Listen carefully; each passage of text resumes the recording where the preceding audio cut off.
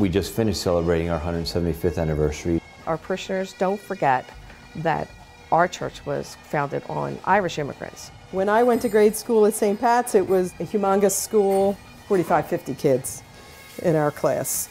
And that school closed down sometime around 1990 when there just weren't enough children to keep it open. We were kind of worried because we thought maybe St. Patrick's would have to close. And then about 15 years ago, a Mexican community started to come here.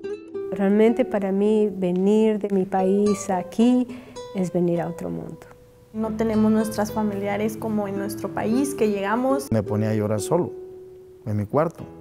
Yo extrañaba a mi familia.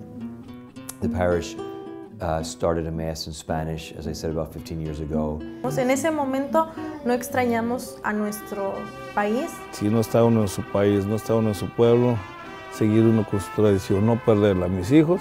Me siento como si estuviera en México. The biggest challenge is probably trying to get everyone to come together. Siempre han tratado de hacer misas bilingües para conocernos, ¿verdad?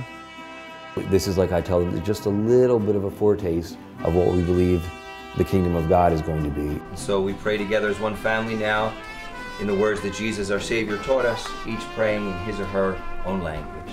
There's a sense of pride at St. Pat's for being the community that welcomes the immigrants. Muchos hispanos estén allí por la aceptación que han recibido, ¿verdad? I see good, hardworking people who are trying to have a better life for their kids, just like my grandparents did and just like so many others' great-grandparents did. Si nosotros solos sacamos adelante a nuestra familia, a nuestros hijos.